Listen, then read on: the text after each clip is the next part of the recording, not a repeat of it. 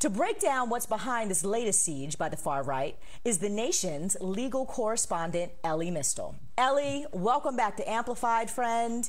It seemed like our farmers, particularly black farmers, were finally about to get that support that they've been wanting for so long with this debt relief program. It sounds like a good plan.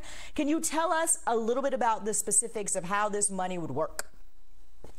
Yeah, so as your last guest, as Mr. Boyd eloquently put it, this is about debt relief that was already given to white farmers over the course of generations, right? So you're a white farmer, you're in Idaho or Iowa or wherever they grow stuff. I don't really know, I'm from Queens. But, you know, you're growing stuff and something goes bad. There's a hurricane or a tornado or aliens or whatever, and now your farm's in trouble, right? You go to the bank, you ask for relief on your mortgage payments. You ask for relief on your land because of some catastrophe. And for generations, banks were like, "Oh, okay, you're good for it, Thurston and Howell II, and we're gonna let you keep your farm. You're black, you show up there as, you know, Tyrone Washington, asking for your debt relief, and the blank says, no, I'm going to take your farm, I'm going to take your house, you're no longer allowed to be in this business, right? So that's what happened to black people for generations.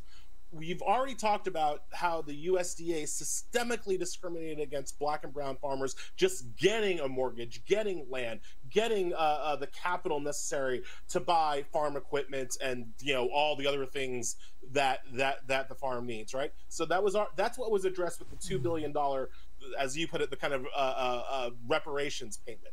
The debt relief payment through the stimulus package, that's supposed to address this long-term unfairness in loan forgiveness given to black farmers, and not just black farmers, right? Farmers of color, Latino farmers, indigenous farmers, you know, who also had exactly these kinds of problems. So it was saying, like, all right, and again, as Mr. Boyd put it perfectly correctly, if you already have a loan, if you already have a direct loan from the U.S. Agricultural Department, not from a private bank, from a government agency, we're going to forgive that debt. And then white people showed up and basically did all farms matter. You know, people who have already gotten their money suddenly are, oh, but now you're actually discriminating against me because now I can't get the money that my family and my line has already kind of gotten and put into use and capital. And that's where the legal state of play is. White farmers arguing all farms matter. Black people are trying to get relief that they were systemically denied for generations. Okay, so one, obviously this is ridiculous, right? But you're the lawyer here and the legal scholar. Does it have teeth, though? Like, how is this about to go, given we know the makeup of the court? So kind of how is this legal battle starting off, and what do you predict is going to go down at the end of the day? Oh, yeah, we're looking at another whites win again situation. They have a strong legal argument based on previous Supreme Court precedent, which dislikes or disfavors racial disparity in loan forgiveness, even if you situate it as a payback or a payment for past unfairness. The way that the courts tend to look, and I would point out the way that white courts tend to look at this stuff, you know, because white people dominate our court system, not just, you know, liberal conservative, but just white people dominate our court system. They take a I'm not here to talk about the past kind of approach, right? Like, so they don't really care about the decades and generations of unfairness that led up to today. They only care about Isn't today, the law built on precedent forward. From the past, though? That doesn't make sense. That's crazy. It's a white court thing. But look, the black farmers have a good case as well. Like, the white farmers have a legitimate case. And I just point out that it's legitimate because so often, especially with these Trump era stuff, like, there is no legitimate case. Like Trump's executive privilege argument right now, completely illegitimate, right?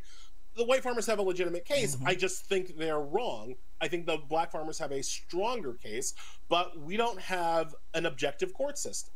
We have a court system that Trump and McConnell were able to fill with Republican, hard conservative judges and justices. I mean, if you remember it, think about all of the people that you've heard over the past 4 or 5 years who sat down in front of a Senate confirmation hearing and could not tell you whether or not Brown v. Board of Ed was rightly decided.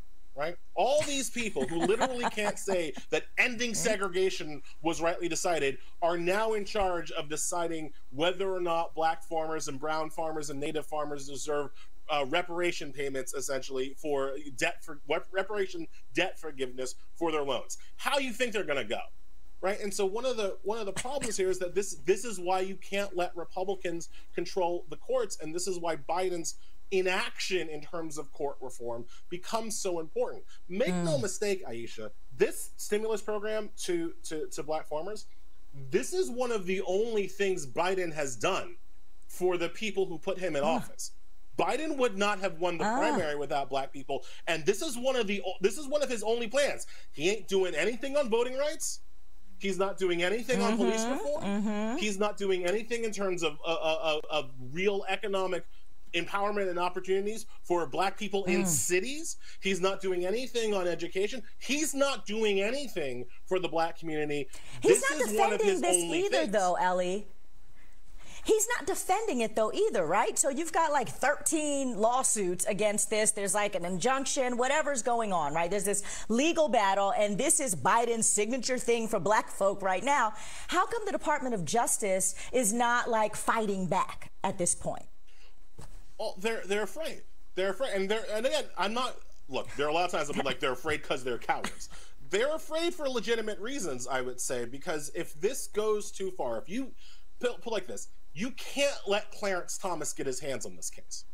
You can't let Sam Alito get his hands on this case. Because if those hardcore conservatives get their hands on a case like this, not only are you going to lose the case, but the kinds of changes they might make through other laws, other benefits, other entitlement programs, it could get real ugly real quick. So the Justice Department is trying to be cautious, trying to figure out a way to kind of fight for the plan, which again should be a kind of it's a pretty obvious part of the stimulus bill. It shouldn't necessarily be that controversial. They're trying to find a way to fight for the plan without kind of getting it in front of the Supreme Court, where not only do they know they'll lose, but they're afraid they'll lose even more than this one case. So that's why they're being cautious here.